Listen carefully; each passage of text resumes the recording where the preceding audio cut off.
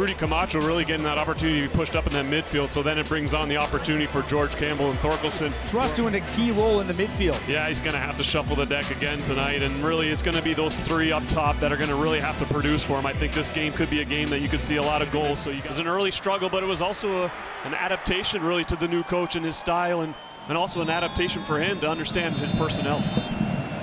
We are underway. It's the Canadian Classic. Now we have some changes for CF Montreal as Hernan Lozada wants to shake things up, making 2 changes here, Greg, for the second half. Alongside George Campbell on his right and Gabriel Corbo on his left. Second half underway from Stade Saputo in this Canadian Classic. It's jarred free and Insigne trying to beat both his defenders, but a strong play from George Campbell cuts off the Italian, and Campbell with a nice dribble into the penalty area. Lassi Lapalainen!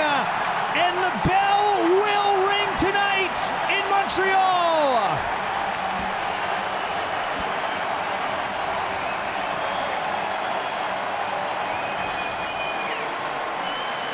George Campbell was able to come up and sneak in and steal this ball away. And just a deft touch with his left foot to thread that ball right into pass in the path of Lassi Lapalainen, who just does the easy job and just hits the target. Look at how George Campbell there just weaves his way through the Toronto defense.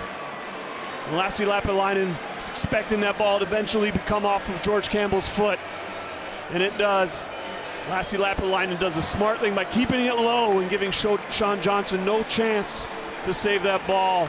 And a massive goal to start, which was basically an onslaught from the start from this Montreal side. Jaquil Marshall-Rutty showing a second yellow for time wasting, and it goes from bad to worse for Toronto FC.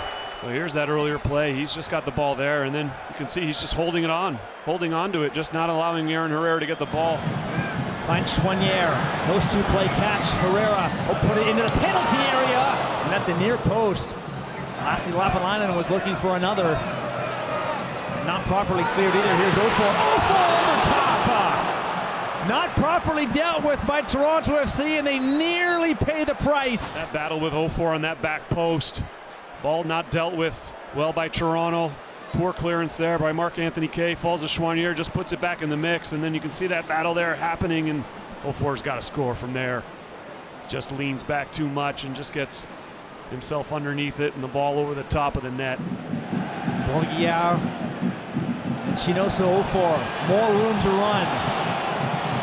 Choinière now on the right side. Brault-Guillard, lots of time to think about this, placing into the middle, danger zone, and it costs Toronto! Another goal for CF Montreal, Chinoso Ofor!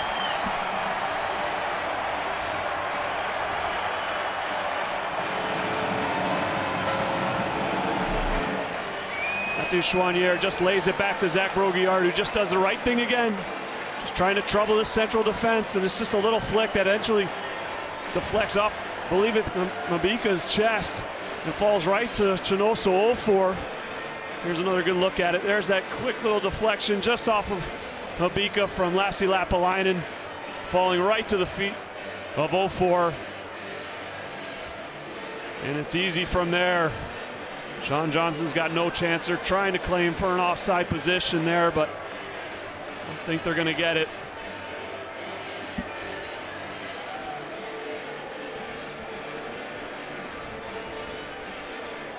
Two goals against Toronto FC in 2 games for Chinoso Ofor is really finding his stride now. Italian duo in Sapong, he's got so much more advantage with numbers. Insigne, back post, CJ Sapong is there, and it's headed away. Knocked away on the line. I have to think this is really going to be the only chance that Toronto FC is going to get themselves back in this game, and it's a great header by CJ Sapong, and Camacho in the right position there to help his goaltender, Jonathan Sirois. And one moment for Toronto FC, and it was taken away by Rudy Camacho, and now Montreal is back at it again. Lassiter, save Johnson. Ariel Lassiter has come close a couple of times tonight. This time. That's a good ball right into the path of Ariel Lassiter from Lassi Lapalainen, and Lassiter does a good job of trying to trouble Sean Johnson, but he does a better job, Sean Johnson does, just making himself big, gets enough of the ball. Ariel Lassiter played over, good ball from Broguillard right back into the penalty area, and another chance for Zachary Broguillard. He puts it on, and Johnson fights it and barely keeps it out of the near post. By Sean Johnson. Here's that earlier chance by Zach Broguillard. Again, just Wells kind of kick, not to any deep area of the field, and just fights that pressure right back from Montreal. Give it away again.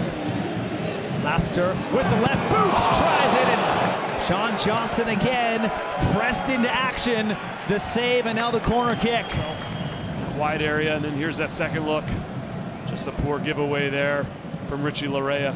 And then just no pressure towards Ariel Lassiter, just dropping off and coming up big for his team. Another corner kick sent in.